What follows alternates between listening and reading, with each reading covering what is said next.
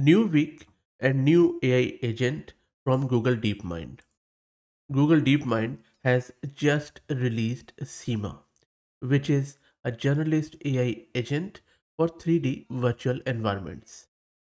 This agent is capable of executing tasks in diverse 3D environment which are game specific based on natural language instructions.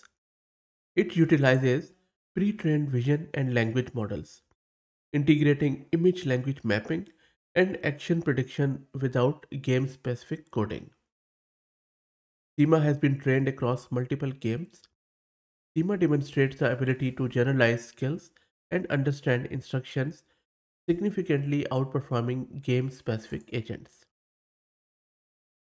If you look at this diagram, it tells us that SIMA is an AI agent that can perceive and understand a variety of environments, then take actions to achieve an instructed goal. It comprises a model designed for precise image language mapping and a video model that predicts what will happen next on screen. Google DeepMind has fine tuned these models on training data specific to the 3D settings in a SIMA portfolio. Their AI agent doesn't need access to a game source code nor bespoke APIs. It requires just two inputs, an image on the screen and simple natural language instructions provided by the user. SIMA uses keyboard and mouse outputs to control the game's central character to carry out these instructions. The simple interface is what humans use, meaning SIMA can potentially interact with any virtual environment by using this architecture. If you look at this simulation, you can see that how SIMA is doing it. The current version of SIMA is evaluated across 600 basic skills, spanning navigation, which means like turn left, turn right, or object interaction, like climbing the ladder or bit of flying, and menu use, which means open the map, select the tools, so on. Google DeepMind has trained SIMA to perform simple tasks that can be completed within about 10 seconds, which is huge. Now, if you go through this paper, there are various other examples which show you this gameplay in different way. For example, let me make it a bit bigger. So look at this one. For instance, in here, it is picking up iron ore. On the right, it is opening up the hub terminal, just like a human would do. And then below in this one, it is finding the water. On the right hand side, it is chopping down the trees. And this is a No Man's Sky game. It is going to the spaceship. And this is all being done by the AI agent.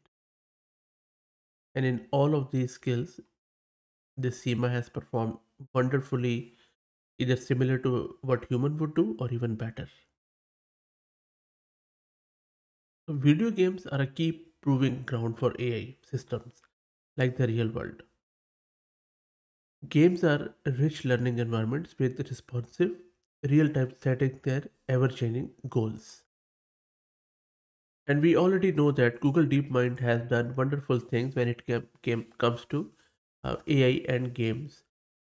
Their early work with Atari games and then Alpha Star Systems, StarCraft 2 at human grandmaster level.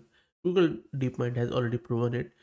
And that is why this new milestone SEMA, where they are shifting their focus from individual games towards a general, instructable game playing AI agent.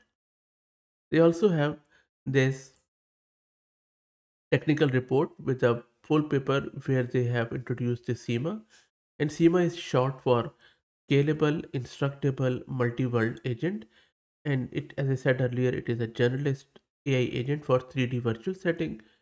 And they have already partnered with game developers to train SEMA on a variety of video games. This research marks the first time an agent has demonstrated it can understand a broad range of gaming worlds and follow natural language instructions to carry out tasks within them as a human might. And this work just isn't about achieving high game scores. Learning to play even one video game is a technical feat for an AI system. But learning to follow instructions in a variety of game settings could unlock more helpful AI agents for any environment. And this research show that how we can now translate the capabilities of advanced AI models into useful real world actions through a language interface. I'm more than sure that SIMA and other AI agent research can use video game as sandboxes to better understand how AI systems may become more helpful. So that's it, guys. I hope that you enjoyed it. I will drop the link to this in video description. Let me know what do you think. I think that this is going to be the future because these results already show the potential to develop a new wave of generalist language-driven AI agent. And though it is an early stage research, but I think this is going to be huge. If you like the content, then please consider subscribing to the channel. And if you're already subscribed, then please share it among your network as it helps a lot. Thanks for watching.